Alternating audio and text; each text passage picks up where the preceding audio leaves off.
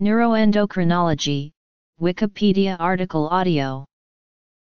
Neuroendocrinology equals neurology plus endocrinology is the study of the interaction between the nervous system and the endocrine system, including the biological features of the cells involved, and how they communicate.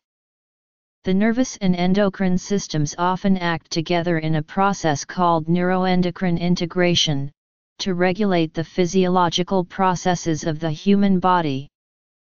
Neuroendocrinology arose from the recognition that the brain, especially the hypothalamus, controls secretion of pituitary gland hormones, and has subsequently expanded to investigate numerous interconnections of the endocrine and nervous systems. Neuroendocrine system. Major neuroendocrine systems: hypothalamus, pituitary gland. History. Pioneers. Modern scope.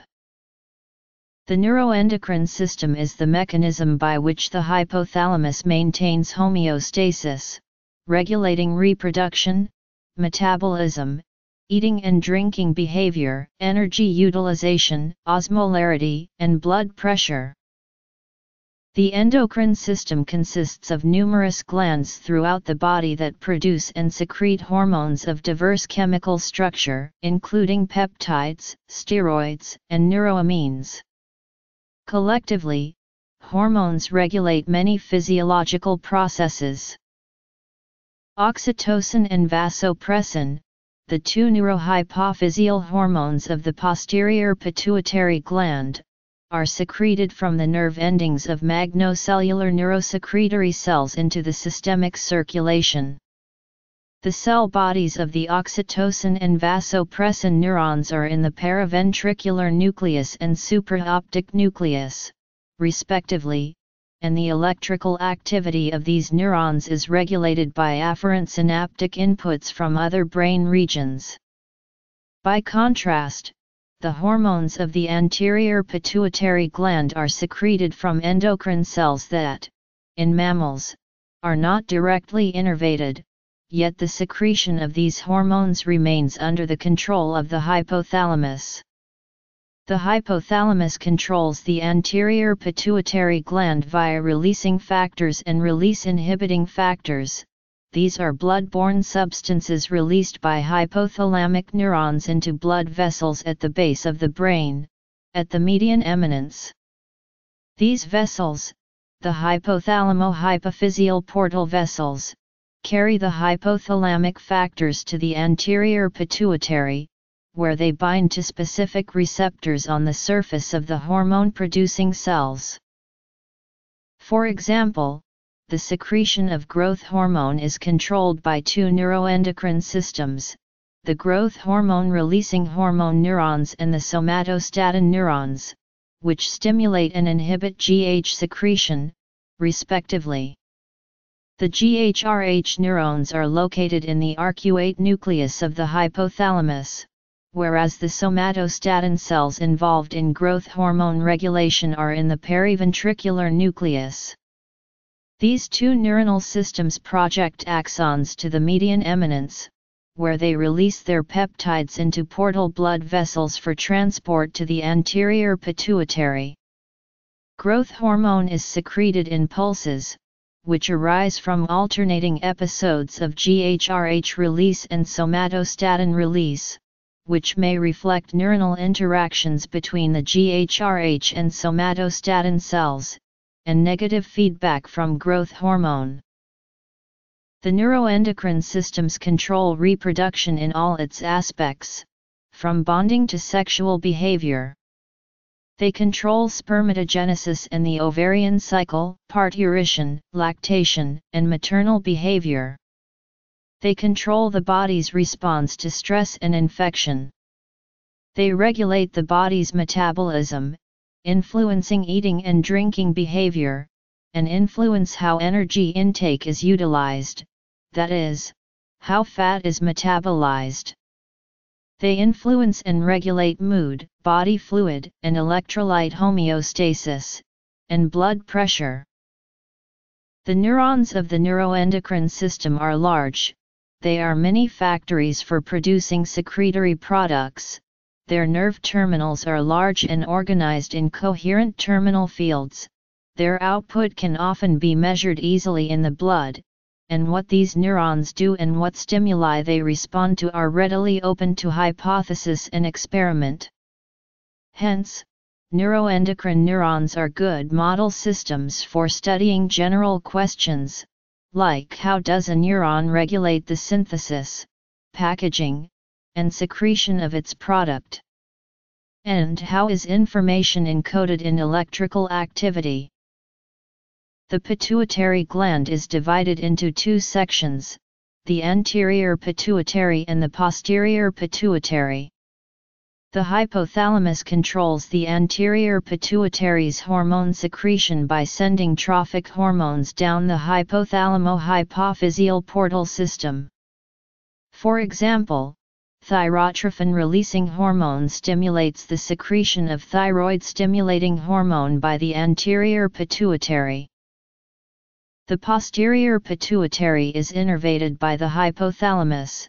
The hormones oxytocin and vasopressin are synthesized by neuroendocrine cells in the hypothalamus and stored at the nerve's ends in the posterior pituitary.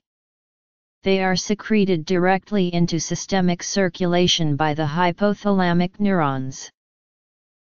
Ernst and Berta Scherer, of the University of Munich, the Albert Einstein College of Medicine, are credited as co-founders the field of neuroendocrinology with their initial observations and proposals in 1945 concerning neuropeptides. Jeffrey Harris is considered by many to be the father of neuroendocrinology. Harris, the Dr. Lees Professor of Anatomy at Oxford University, is credited with showing that the anterior pituitary gland of mammals is regulated by hormones secreted by hypothalamic neurons into the hypothalamo-hypophyseal portal circulation. By contrast, the hormones of the posterior pituitary gland are secreted into the systemic circulation directly from the nerve endings of hypothalamic neurons. The first of these factors to be identified are thyrotrophin-releasing hormone and gonadotropin-releasing hormone. TRH is a small peptide that stimulates the secretion of thyroid-stimulating hormone. GnRH stimulates the secretion of luteinizing hormone and follicle-stimulating hormone. Roger Guillemat, a medical student of Faculté de Médecine of Lyon, and Andrew W. Shalley of Tulane University isolated these factors from the hypothalamus of sheep and pigs, and then identified their structures. Guillemat and Shalley were awarded the Nobel Prize in Physiology and Medicine in 1977 for their contributions to understanding the peptide hormone production of the brain. In 1952, Anders and Tavernier, of the University of South Florida, and Gaza Philip wrote the world's first research paper showing how neural control of immunity takes place through the hypothalamus. Today, neuroendocrinology embraces a wide range of topics that arose directly or indirectly from the core concept of neuroendocrine neurons. Neuroendocrine neurons control the gonads, whose steroids, in turn, influence the brain, as do corticosteroids secreted from the adrenal gland under the influence of adrenocorticotrophic hormone. The study of these feedbacks became the province of neuroendocrinologists. The peptides secreted by hypothalamic neuroendocrine neurons into the blood proved to be released also into the brain, and the central actions often appeared to complement the peripheral actions. So understanding these central actions also became the province of neuroendocrinologists, sometimes even when these peptides cropped up in quite different parts of the brain that appeared to serve functions unrelated to endocrine regulation. Neuroendocrine neurons were discovered in the peripheral nervous system, regulating, for instance, digestion. The cells in the adrenal medulla that release adrenaline and noradrenaline proved to have properties between endocrine cells and neurons, and proved to be outstanding model systems, for instance for the study of the molecular mechanisms of exocytosis. And these, too, have become, by extension, neuroendocrine systems.